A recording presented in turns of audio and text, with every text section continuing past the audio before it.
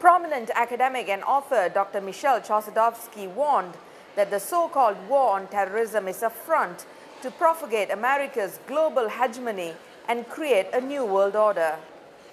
He was speaking at the International Conference on the New World Order, Recipe for War or Peace. Dr. Chossudovsky said terrorism is made in the US and that terrorists are not the product of the Muslim world. According to him, the US global war on terrorism was used to enact anti-terrorism laws that demonized Muslims in the Western world and created Islamophobia. Elaborating on his argument, Dr. Chossudovsky said that NATO was responsible for recruiting members of the Islamic State, while Israel is funding global jihad elements inside Syria.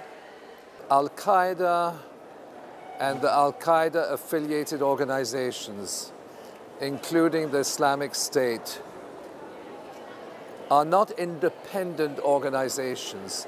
They are sponsored, and they are sponsored by the United States and its allies.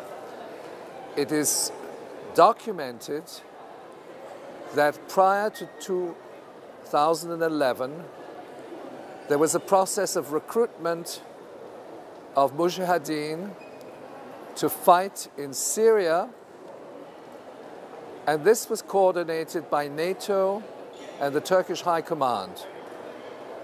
This report is confirmed by Israeli news sources, and unequivocally we are dealing with the state sponsorship of terrorism, the recruitment of mercenaries, the training and the financing of terrorism. As much as possible, the United States has delegated its authority to other partners, despite the fact that ultimately this is an initiative of US intelligence, coordinated with the US State Department and the Pentagon. Dr. Chossudovsky, who is also the founder of the Center for Research and Globalization, further emphasized that the global war on terrorism is a fabrication, a big lie, and a crime against humanity. Echoing Dr. Chossudovsky's arguments, Malaysia's prominent political scientist, Islamic reformist and activist Dr. Chandra Muzaffar said that the US has always manipulated religion to further its global hegemony on sovereign states. For example, he said the Arab Spring was brought about by Colonel Muammar Mohammad Gaddafi's resistance to US dominance. Earlier, Dr. Chossudovsky launched his new book titled The Globalization of War. Well, this book is ultimately a reflection on how a global military agenda affects a series of countries, and it also looks into the issue of nuclear war. It is coupled with a broad historical overview.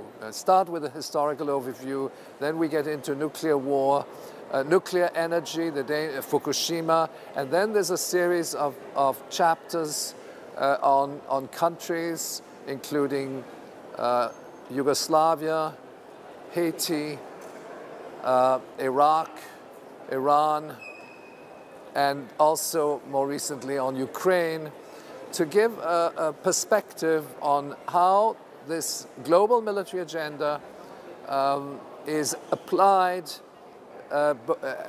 for different countries in different parts of the world, and with the ultimate purpose of destabilizing and transforming sovereign countries into territories which are then open space for Western foreign investment.